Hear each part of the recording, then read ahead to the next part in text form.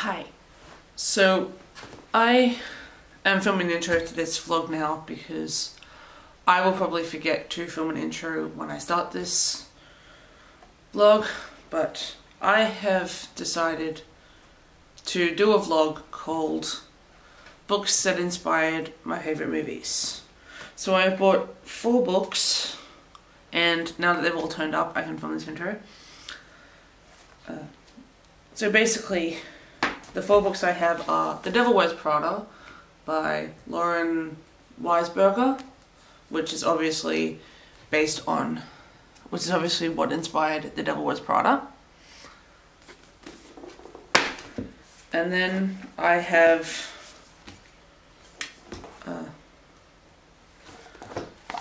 The Body by Stephen King.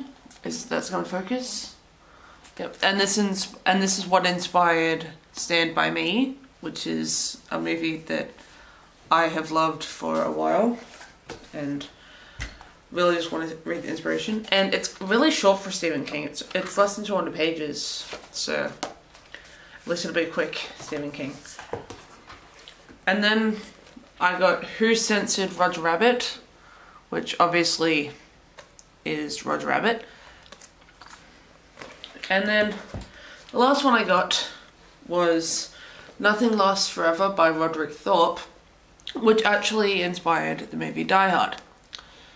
So yeah, this book was the reason Die Hard was made, and I really just want to see what this book does. Again, it's less than 300 pages, so see, pretty short. So yeah, less than 300 pages.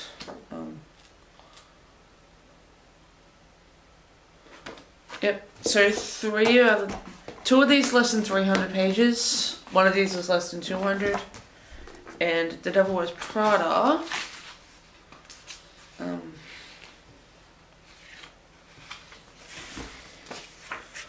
that's clocking in at 390. So yeah, 3 reasonably short ones, 1 longer-ish one. So basically, I'm going to read these books and then see which I like better, the books or the movies, or if they're on equal footing. And I may try and rewatch the movies in this vlog as well, just to properly compare them. So I'll read the book and then watch the movie if I can find it.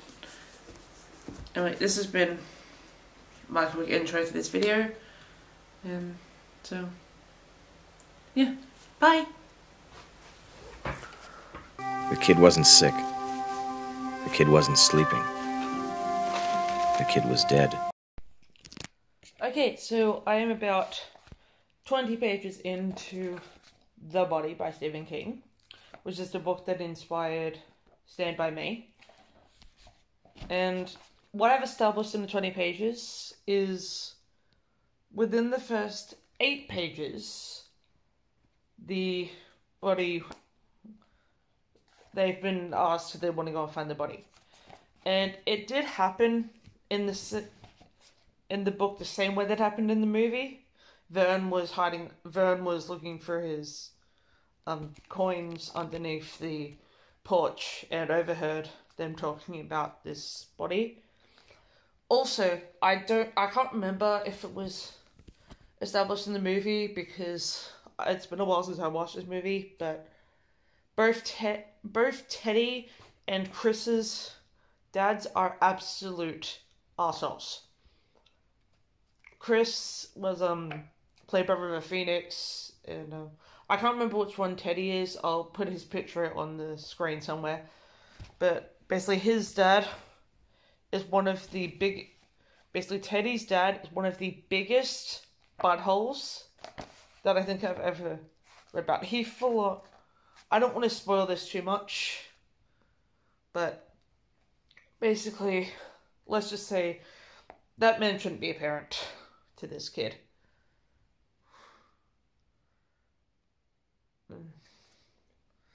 Yeah, so again, 20 pages in, not much has happened so far. But the friendship between the four has already been established before the book takes place. They're hanging in the treehouse, and then Vern comes up asking them if they want to go and find a dead body. And yeah, I know that the movie stars Will Wheaton and River Phoenix. I can't remember who plays the other two like main guys in this. But yeah. So far I am liking it, the 20 pages I've read. And it seems to be pretty similar to the movie. I can't remember if the body was mentioned that early in the movie, because it was mentioned like 8 pages in this book. But then again, it's a very short book, so they may need to extend the movie. Yeah, they may need to extend time for the movie. But I will keep you posted when I have read more. Bye! Hi, me again. I'm sure you're probably sick of me lying here, but hey, this is where I like to read, so this is where I read. Anyway, so I'm now about 55 pages into this book. I do like that it doesn't have like all added filler that's not needed. It goes straight into the adventure of the boys going to find this dead body. And 55 pages in, I actually love the friendship between the 4 guys. Like, I like that this is a book that's purely just focused on the friendship and adventure that 4 boys are having. Because you don't see a lot of those, especially in Stephen King's work that's focused more on the horror element. I like the fact that this book focuses on the friendship between them as they make the memory of finding this body together. So yeah, that's a good thing. My favourite character is still Chris. He was my favourite in the movie. He was my favourite in the movie too, and not just because he was played by River Phoenix. So yeah, that's my quick reading update. But I'm also going to... I'm with my support worker today, and I'm going to see if maybe we can go for a bushwalk, so then I can truly be like these guys and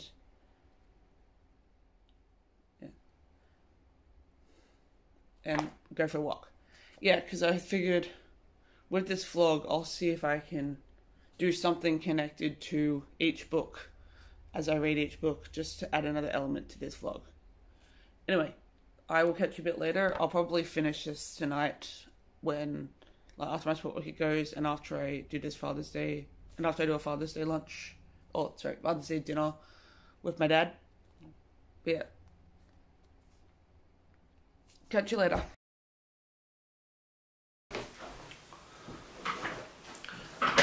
Okay, and I just finished my first read for this experiment video, which is The Body by Stephen King. Overall, I did like the book that inspired the movie. It's less than 200 pages, so I don't think that they had to do too much leeway with this book. The only real difference that I noticed is the ending of this book. It was Chris that held the gun on the... It was Chris that held the gun on the other gang at the end, but in the movie they made it Will Wheaton's character, Gordy. I think I actually liked the way the movie did it and made it Will Wheaton's character, because Chris was always seen as the leader, so it was kind of cool to see Gordy take charge. Anyway, this one's a quick reading update because there isn't really much to talk about with the differences between this book and the movie it was based on. But it is probably exactly the era of its time. 1980s, small town. Overall, I loved it. So the second Okay, let's move on to let's begin my second reading experience with Who Censored Roger Rabbit by Gary Wolf. Feeling frisky tonight, fellas? Yeah! Let's go. Okay, so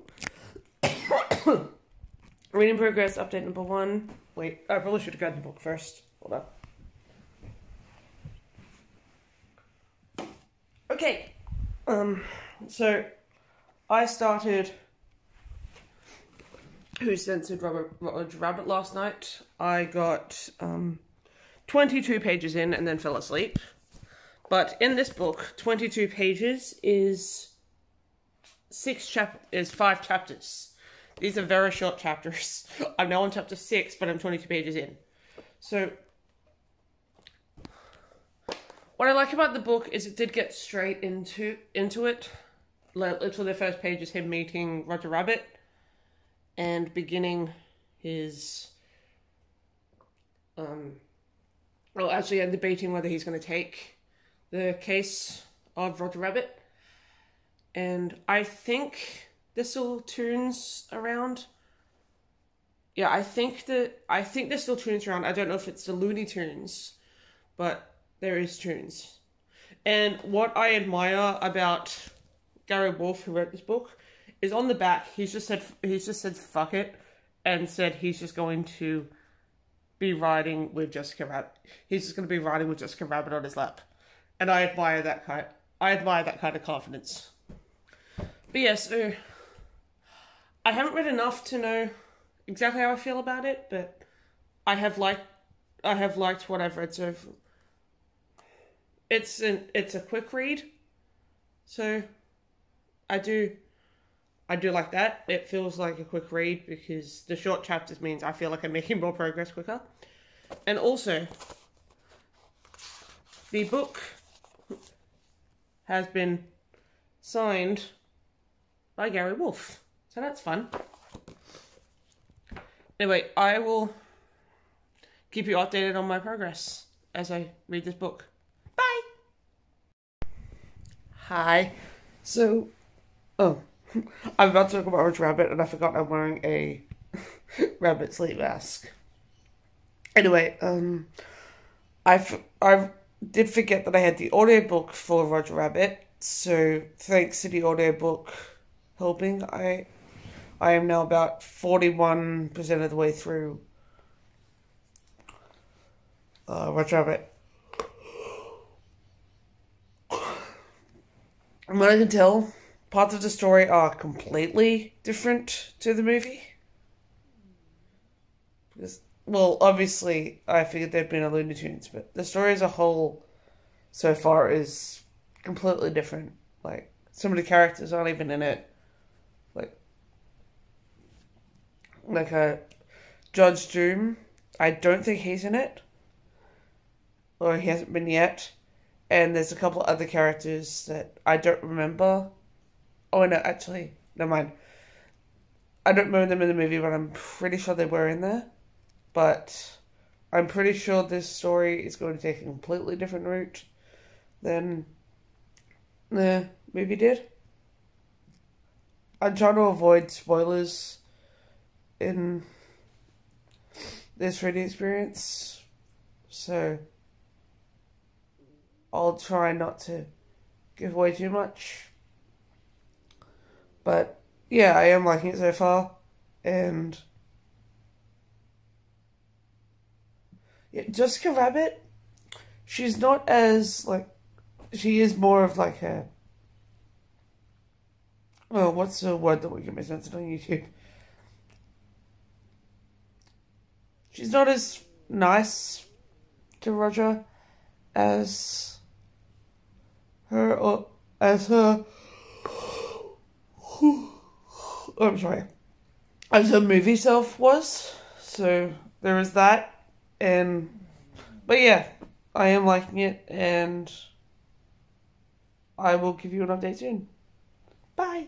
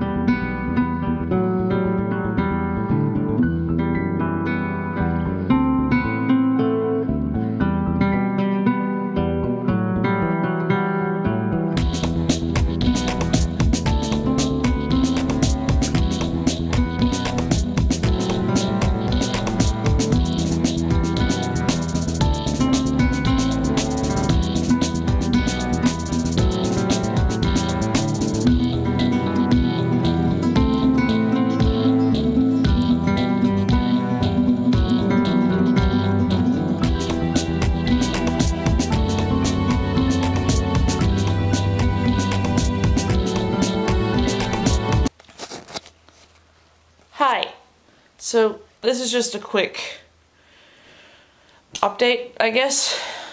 So I've spent the night rewatching Roger Rabbit so that I can properly compare the movie to the book. And I forgot how much I enjoy that movie. It is just a delight.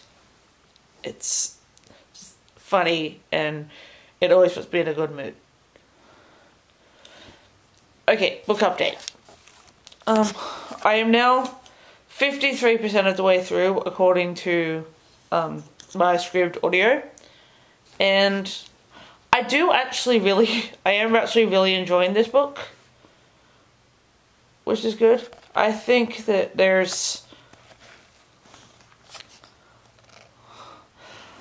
definitely huge differences between the book and the movie, but I like both takes on the story because the book has a much darker take than the movie does, but I'm actually kind of enjoying that.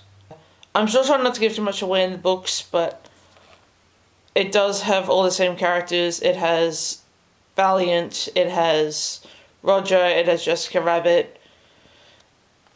The toons are more comic strip cartoons rather than the American show cartoons, so they're not like Betty Boop, Donald Duck, Roadrunner.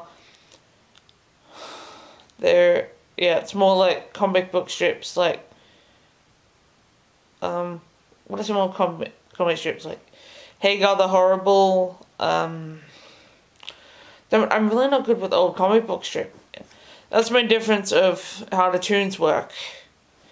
And also another difference is Eddie doesn't really have as much of a grudge against toons as he did in the movie, because in the movie he had a grudge against toons because one killed his brother, but in the book it's not really clear whether he likes toons or not. Like, I still can't, to be honest, I still can't tell, but I know that it's not the same route. That if he did hate toons, it's not the same reason. So anyway, yeah, I'm really enjoying the book. The movie is still lovely and always a good time. And I'll probably get the rest of the audiobook smashed out tomorrow. And if I don't finish it tonight, I will probably finish it tomorrow because I've got about an hour to go. And yeah, so I will catch up with you then. Bye!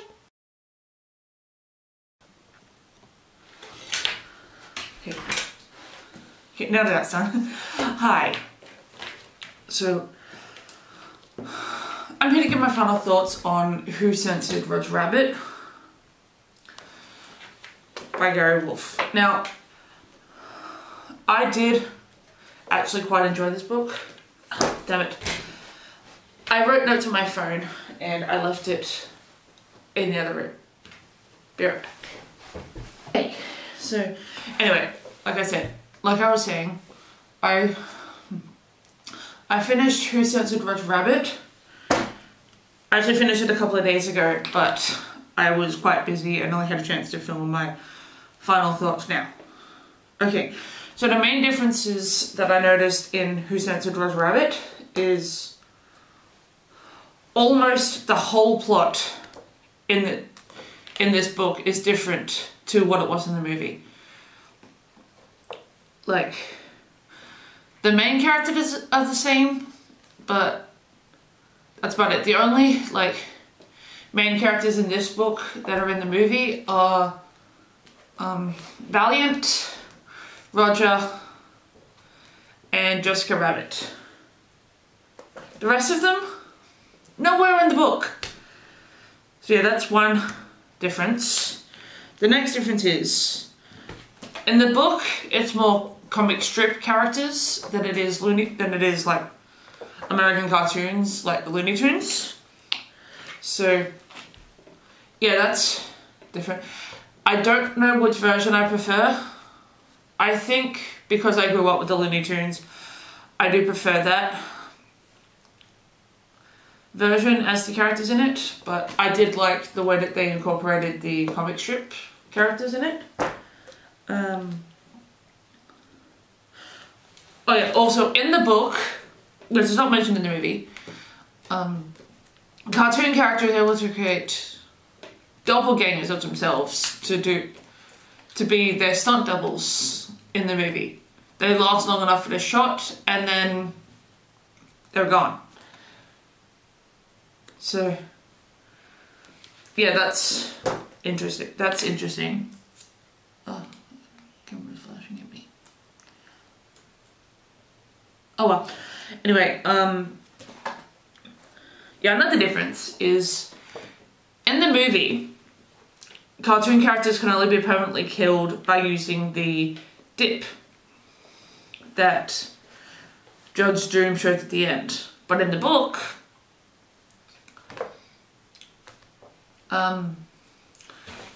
Roger Rabbit, as well as another character, but I'm not going to spoil, are killed by a bullet from a gun, and it actually seems to stick as a kill.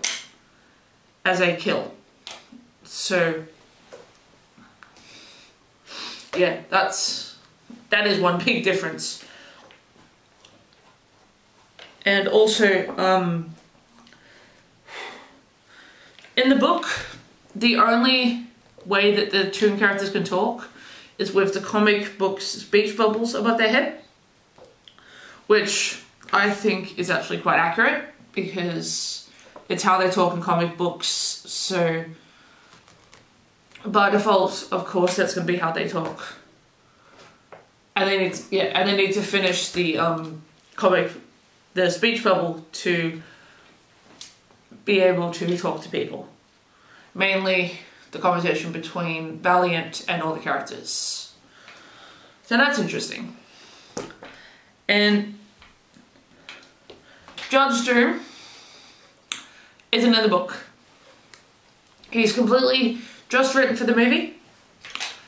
And Jessica Rabbit in the book hates Roger. Like, hates Roger Rabbit, has no intention to stay with him or get back together with him. It's pure hatred. And yeah, so that relationship is pretty much a complete write-off.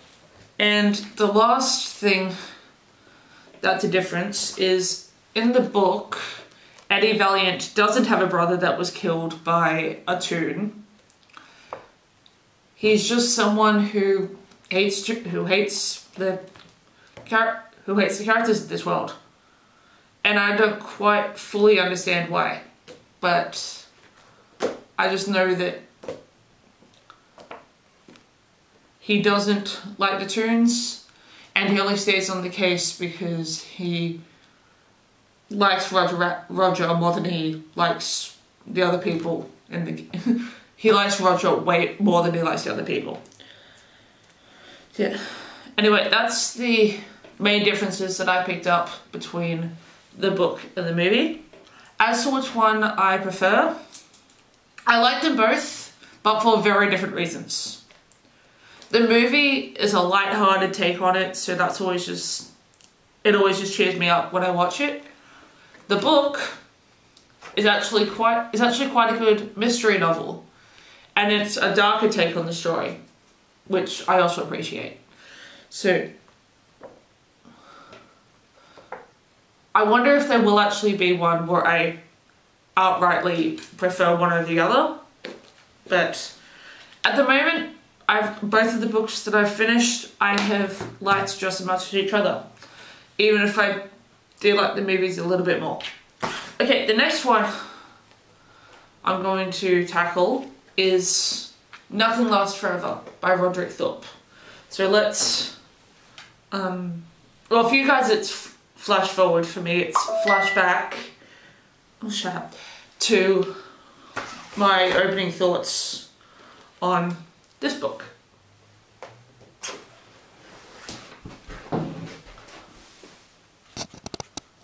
Do you really think you have a chance against us, Mr. Cowboy? Yippee-ki-yay, motherfucker.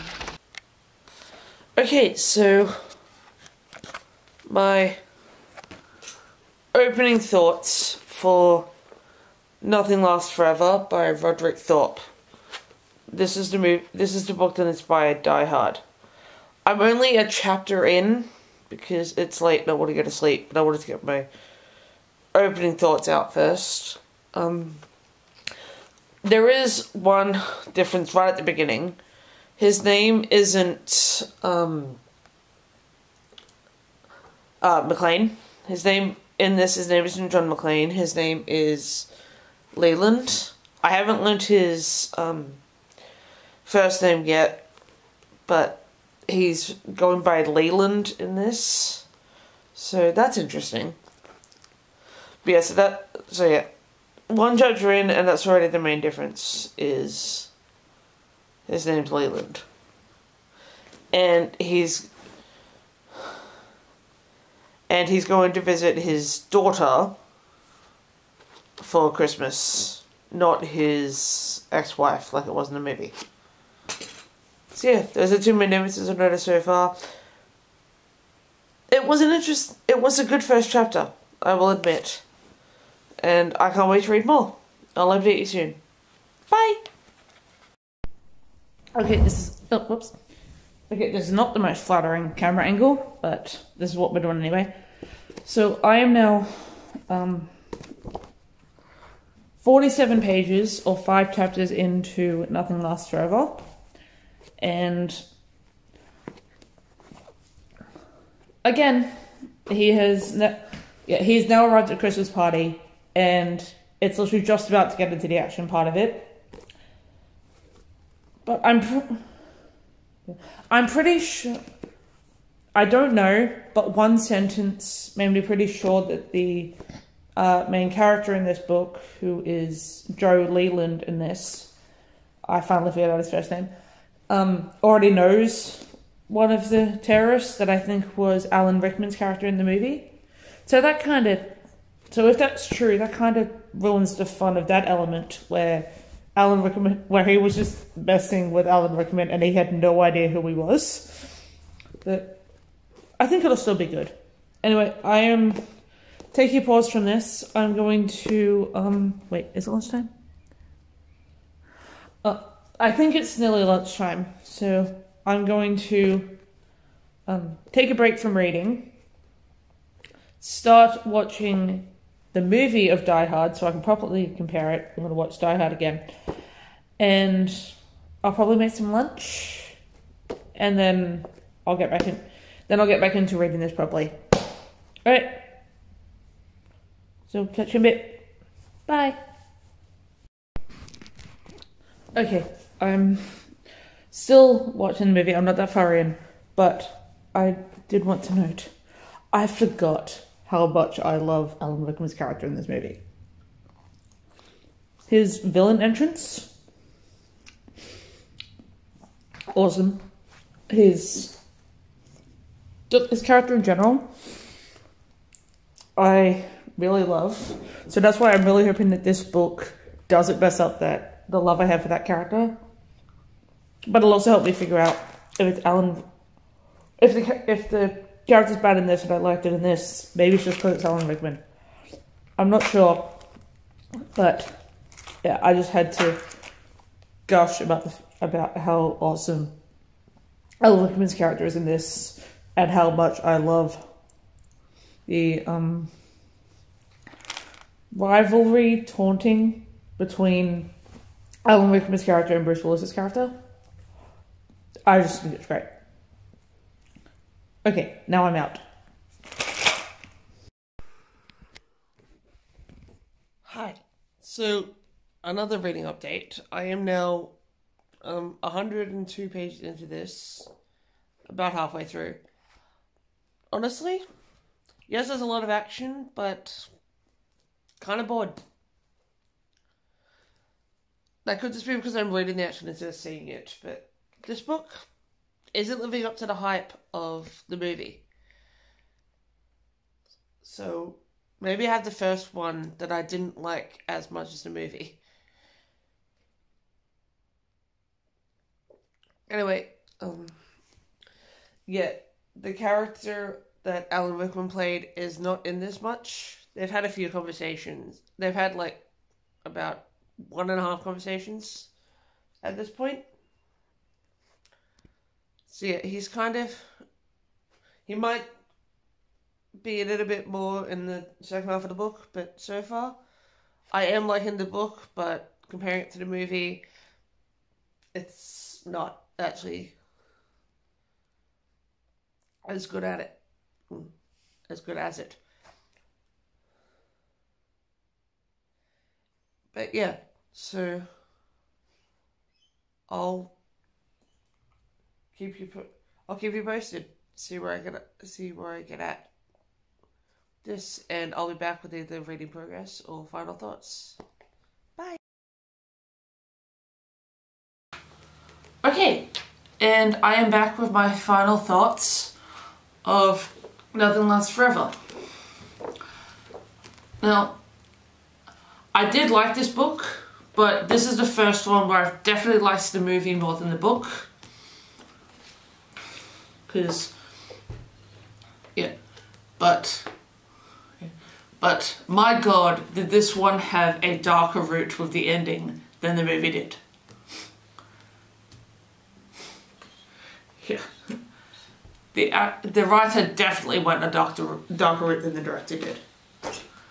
But anyway, I have my comparison notes, and I don't have a lot of battery left on this phone, so we're going to do this quickly.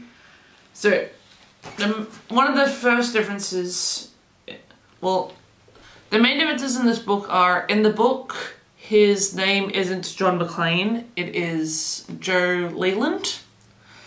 And the other main difference is he's not visiting his wife, he is widowed and visiting his daughter. And he already knows the head of this group.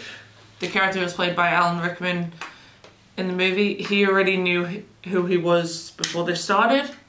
And the main guy's name is Anton Gruber, not Hans.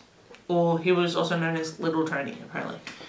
Anyway, those are the main differences. There wasn't really a lot of differences between the book and the movie. But I still prefer the movie version of this one. And the last one for this reading vlog is The Devil Wears Prada by Lauren Weisberger. So, let's see my journey for this one. Alright everyone, gird your loins. Okay, and I have started my last book for this reading experiment, The Devil Wears Prada. I'm not very far in. I finished my last book and then had to do stuff for the day, and now I am exhausted. So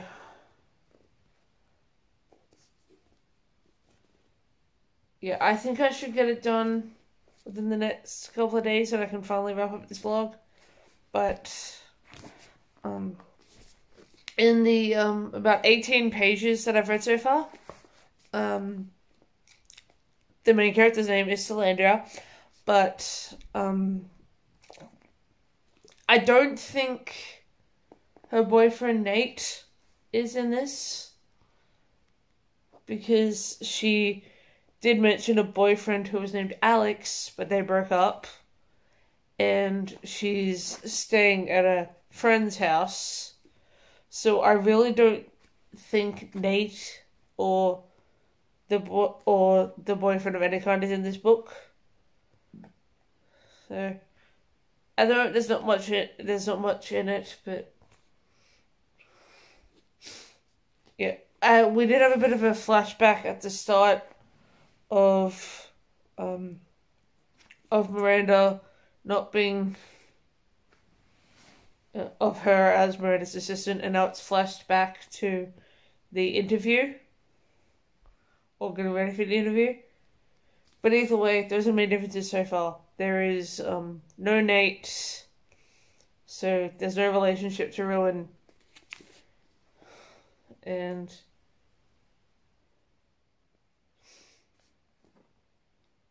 Yeah, I might be wrong and there is a boyfriend in this, but right now the other boyfriend that's been mentioned, they've gone their separate ways, and his name isn't, and if it's the same boyfriend, his name isn't Nate, his name is Andrew. Oh, sorry, not Andrew, Alex. His name is Alex. Anyway, I will keep you posted. Bye. Okay, so I'm doing a quick check-in because I might forget later on today, probably. But I don't know when the last update I had for you was, but I am now 179 pages into this book. This is the first book of this is the first book of the 4 that has actually been significantly different to the movie. So many differences. I'll get into like the proper differences at the end of like in my final thoughts update, but I think this is I am enjoying this, but not as much as the others, and definitely not as much as the movie. But God, the main thing I hate about it is there are so many like offensive stereotypes in this book. There's the gay stereotypes. There's the there's the gay stereotypes. There's like Italian stereotypes and all the and a bunch of foreigner stereotypes. So that's a bit insulting, I guess. But I was wrong about what I said about Alex. They are still together. I don't know if I said this in the other update, so I'm just going to say it again.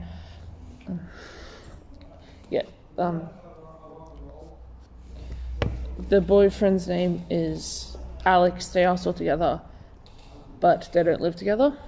And Emily is actually kind of nice to Andy in the book, and she does actually generally help her or want to help her. So anyway, that's my update for now, and I'll probably smash out the rest of the book and just give you my final wrap up. Bye. Okay, I'm just going to record this again because for some reason the video was filmed the wrong way, but I am now nearly finished this book. I'm 278 pages in. I've got about 100 pages to go. I'll probably smash it out tomorrow. But what I was saying in this update was that I'm not really liking the main character in this book. She actually does nothing but complain about her job that she can easily quit if she wants to, but she's choosing to stay and then just whines. And also, she seems to look down on most of the people that she works with. She always has sarcastic remarks or thinks badly of them, even though most of the time they're just being nice to her. So that's a bit off-putting. But I'm enjoying the book well enough because I like all of the other characters. Miranda's character, while she still treats Emily and Andrea a bit badly, she is a better mother to her children, and unless something is going to change in the last 100 pages, her husband seems pretty happy. So, yeah, that's interesting. They've changed up Miranda's character a little bit, but they've also made Andrew's character quite whiny and doing nothing but complaining, which I'm not liking. So, yeah, we'll see if anything changes in the last 100, but I think my next update will be my final thoughts. So hopefully I can get this clip up this time. Alright, I'll check in with you guys probably tomorrow. Bye! Okay, and I have finally finished the last book for this vlog, The Devil Wears Prada. I would go over let me get that out of shot. I would go over the differences, the differences between the book and the movie with this one. But this one was so different, it's probably easier to just go over what was the same in the movies. Because this one is so far off what the movie did. For one thing, in this, Emily and Andy actually get along, like the whole movie. And the ending bit with Paris and the waiter got the new job is not how it went in this. And, oh my god, the main character in this book, I did not sympathise with Andy at all. She did nothing but complain and did not try to do her job at all. So yeah, I didn't like this book nearly as many, I didn't like this book nearly as much as the movie. It's a solid 3 stars, but that's all I can give it. So now that I've done this, we can finally wrap up this video. Okay, so overall, the experiment concluded that sometimes the book can be just as good, and overall we have, they're all in my, aside from this one, they're all in my library, so I'm just going to put them on the screen. We have 2 that I liked just as good as a movie. One where the movie was a bit better, and one where the movie was 100% better. But overall, this was a fun reading experiment, and I will see you in the next one.